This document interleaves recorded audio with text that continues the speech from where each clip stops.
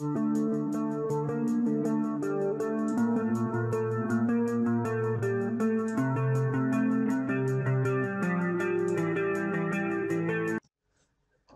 have a look at Tiva C series LaunchPad evaluation kit.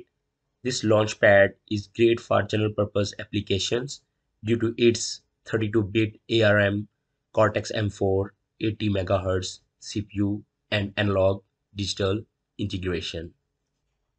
Let's see what this LaunchPad offers. We have two user switches, user switch 1, user switch 2, and a user RGB LED near to the reset switch. We also have 20 pin headers on both sides of this board that can be used to connect some other booster packs from the Texas Instrument. We also have two USB connectors, one for using the board in device mode and the other one is for the programming and debugging. And we also have a power select switch that is used to select between the device mode or the debug mode. There is a white line on this launchpad board. Below this line we have user accessible switches and user accessible RGB LED, well labeled pins, crystal oscillator, and general purpose microcontroller. This is a 32-bit ARM Cortex microcontroller from Texas Instrument and its device name is TM4C123GH6PMI. Above this line we have in-circuit debug interface, 3.3 voltage regulator, and some other components.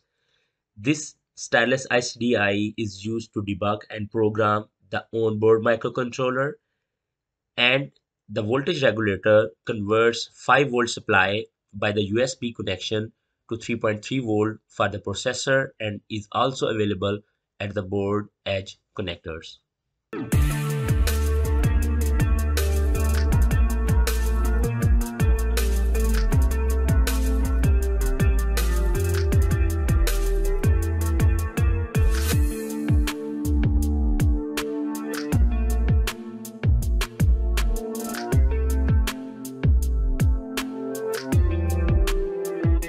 The Tiva C series launchpad comes pre-programmed with the RGB Quick Start application.